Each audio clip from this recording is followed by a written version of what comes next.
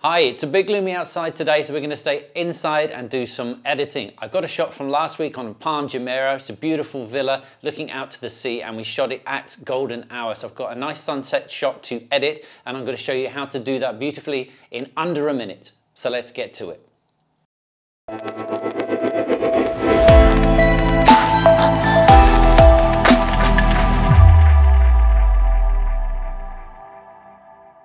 Right, here we are in Lightroom, and we're going to do all of this in Lightroom. Nothing's going to be done in Photoshop at all, just simple adjustments done in Lightroom, very, very quick. Now I'm going to talk you through it in great detail, and then we're going to do a real-time edit at the end just to see how quick it actually is. Now this photo was actually shot handheld. Just one shot is required for this because there's no extreme highlights or shadows. So I just kept the exposure in the middle.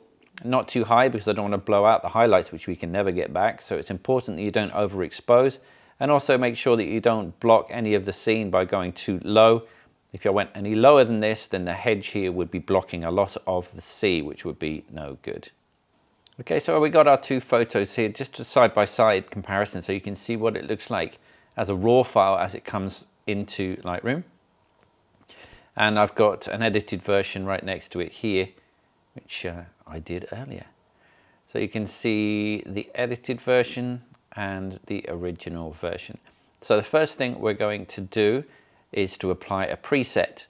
Now I've already done a video on how to create a preset and use them in Lightroom, so just go into my channel and look up that video. But once you've done that, all you need to do is select it from your user presets. I'm going to use my neutral real estate for this one. So I'm just going to click on that. Now you can see the adjustments it's made. There's just a few changes here, nothing too drastic. But what I'm also going to do is change the profile for this one, because I do like the landscape profile for any landscape or outdoor exterior photos for my real estate. All right, so we can already see some nice changes. The next thing to do would be to alter the exposure. Now what I'm going to do with these kind of photos is treat this as two photos.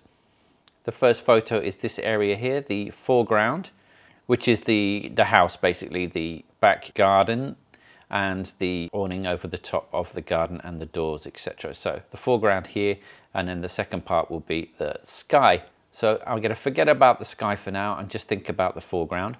So I need to adjust the white balance. So I'm going to select the white balance tool and simply just click up here. I know that's white. As you can see, that's applied the white balance changes to the entire photo. All I'm concerned about right now is the foreground. So I'm just going to address the exposure for the foreground and then just increase that by sliding to the right until I'm happy with the exposure. I will keep an eye on the histogram. At the top here, you can see the histogram. You can also slide on the histogram to change your exposure to where you want it. Just keep an eye on the left and right hand sides to make sure you're not going over or under exposed. You can also turn on these clipping masks here just on the right and left, so you can see if you've gone over or under. The blacks will appear in blue, as you can see there, and if you're clipping with the whites, you'll see them in red.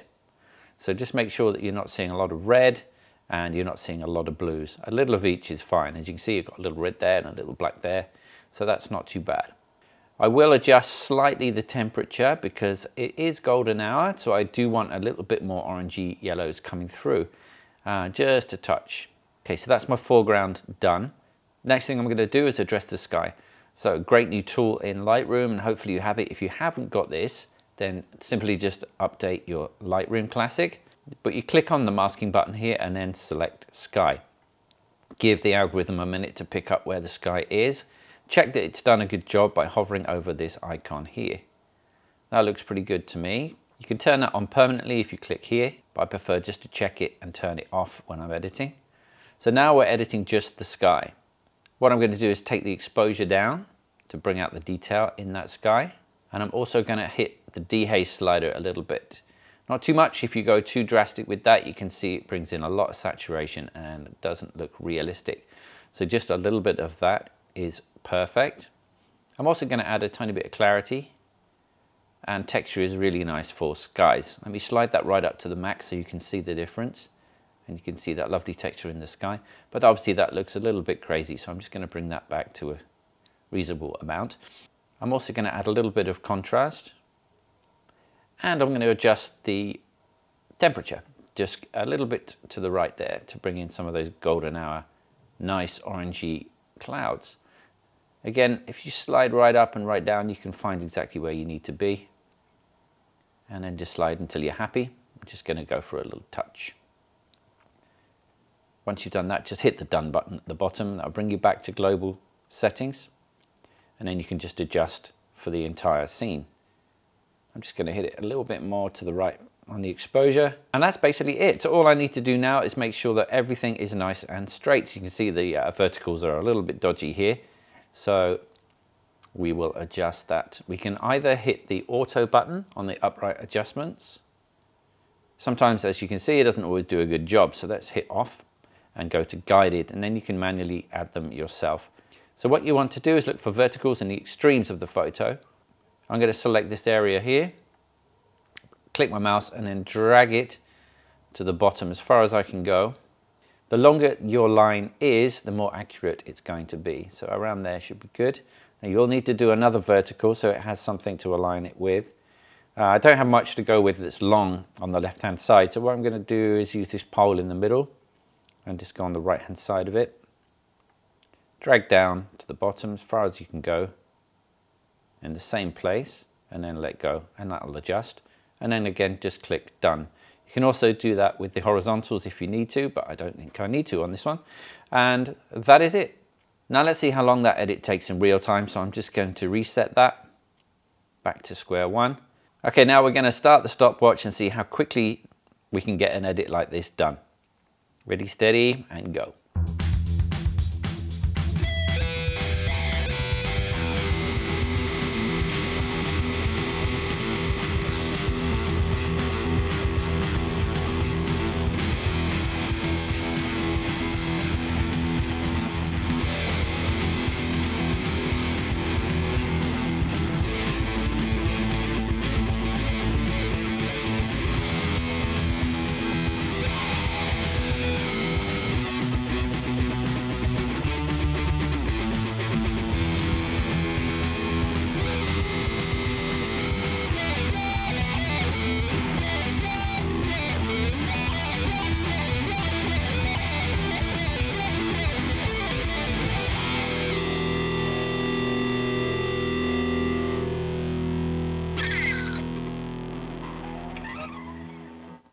And that's done. One other thing that you can do, if you want to go back and make any adjustments to the sky afterwards, you can simply just click on the masking button and then hover over and click on the arrow that you've got in the sky there. That will bring your selection back for the sky. And then you can make some more adjustments. On this one, I want to increase the dehaze a little bit more and make it a little bit more dramatic. There we go. And that's it, as simple as that. Thanks very much for watching. I hope that was useful. Please do check out some other videos to help you along the way with your real estate editing, and hope to see you again soon.